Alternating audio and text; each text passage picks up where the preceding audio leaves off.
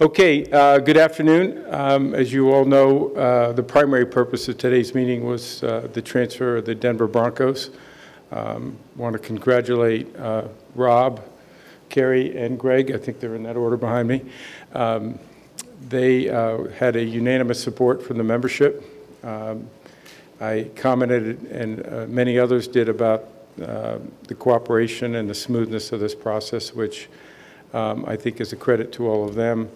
And of course, to Joe Ellis and the trustees, to the Bolin family, who I'd like to speak a little bit more about. And I think the advisors that everyone had really helped it along the way. But this is the first, I guess the fifth ownership in the 62-year history of the Broncos. But the Broncos were owned by the Bolin family, and Pat in particular, and his brothers for a very long period of time. And he made extraordinary contributions to the league.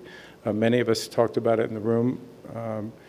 He was not just a Hall of Famer, but he was a friend and someone who cared deeply about the league, the Broncos, the Denver community.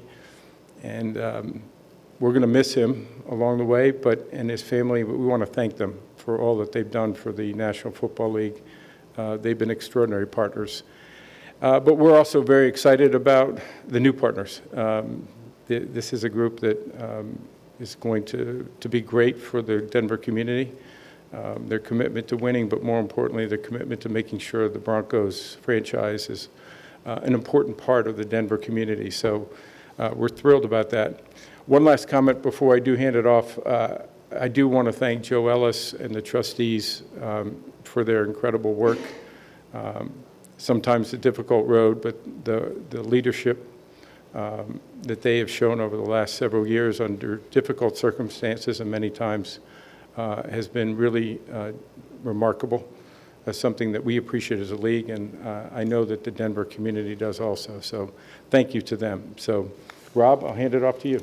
Congratulations. Thank you. You bet.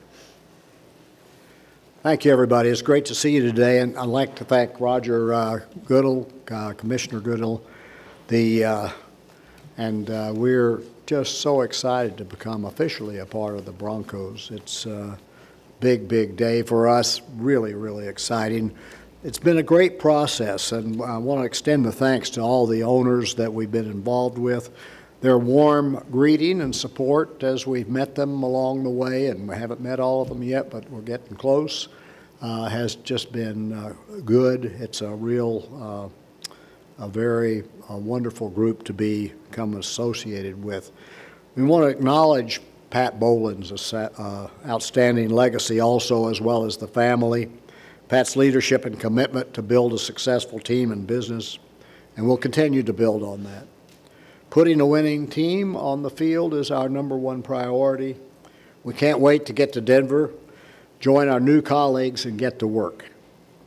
I'm pleased to be here with my daughter, Kerry, my son-in-law, Greg. Working together as a family is going to be great fun on this project. It's a good business, but it's a fun business, and we're going to enjoy it. Mostly, we're just honored to steward this historic franchise, and we appreciate the opportunity. Kerry? Yeah. Thank you, Dad. Good afternoon. It's great to be here. This is an incredible day for our family, and we look forward to getting back to Denver tomorrow to start day one on the ground. Every step of this process has been fantastic. It's made us more excited each step of the way to become a part of the NFL, but also especially part of the Denver Broncos and the Denver community. Like my dad said, we're excited to put a winning team on the field.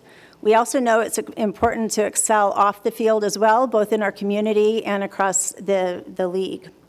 That's true for our incredible group of leaders that we're fortunate to count as members of the ownership group. Melody Hobson, Condoleezza Rice, as well as Lewis Hamilton. They'll be with us tomorrow. We're committed to making sure the Denver Broncos are the best team to play for, to work for, and to cheer for. And we can't wait to get back tomorrow and get this started. Thank you.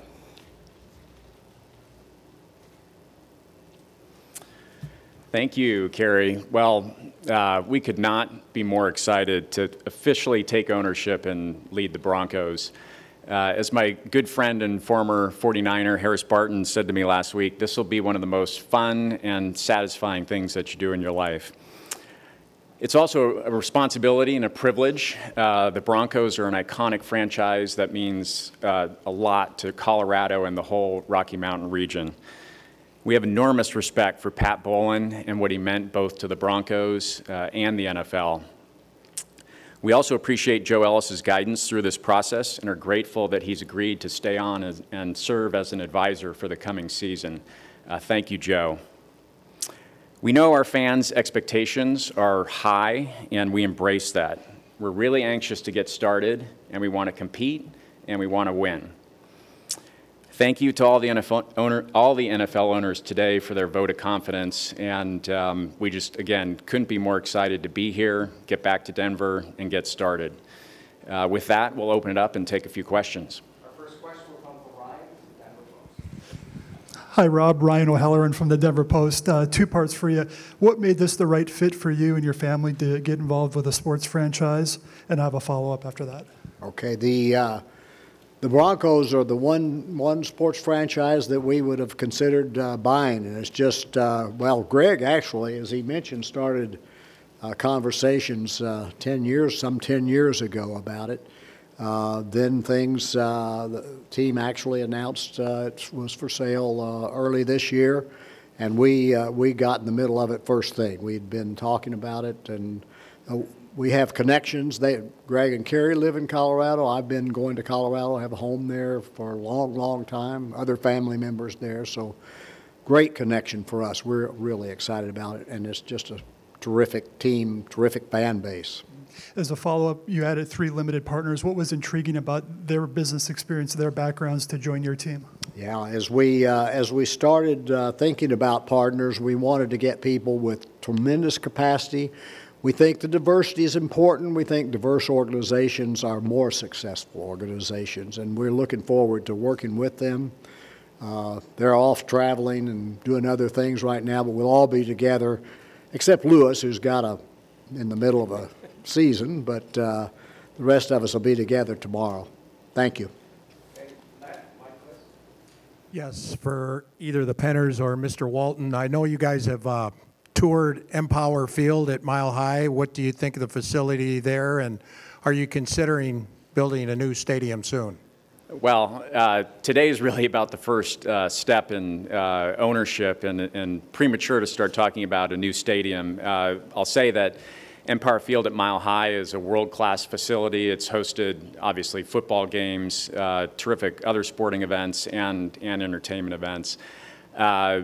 We've got a good partnership with the Metropolitan Football Stadium District, and fortunately have almost 10 years left on our lease. So we'll evaluate all of our options and really, dig in and understand the situation before making any decision.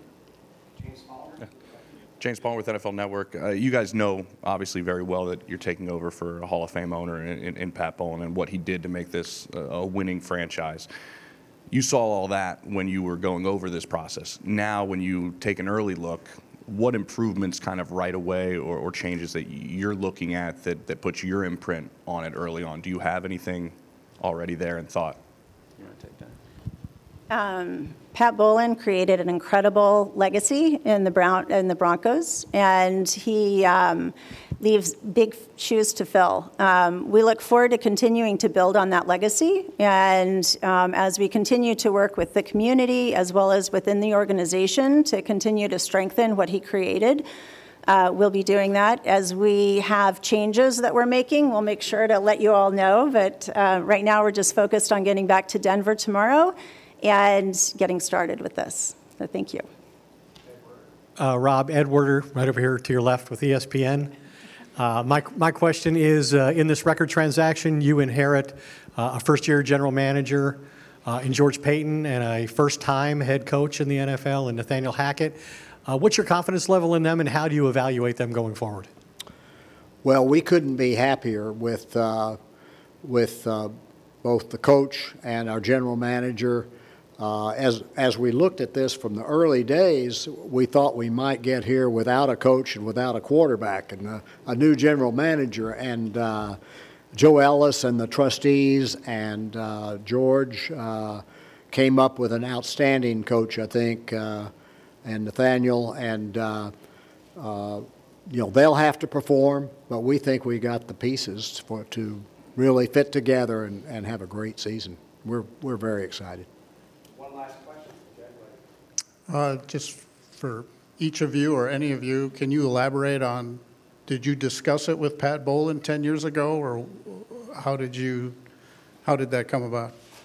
No, we didn't. Unfortunately, when we started some conversations here, it was when his health was, he was ailing, and so he actually, at that time, wasn't in the public that much. So we did not have conversations with Pat. Would have, you know, now looking back, of course, we would have loved to have had that interaction with him because we've heard so much about him and the impact that he's had.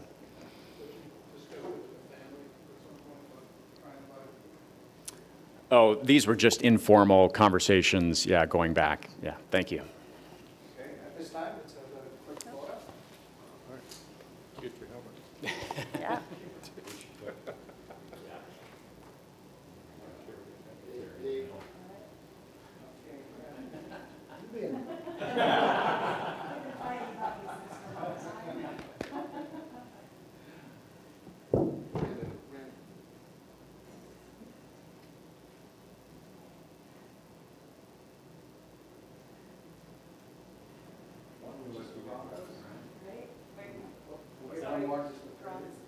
One more with just the three of you.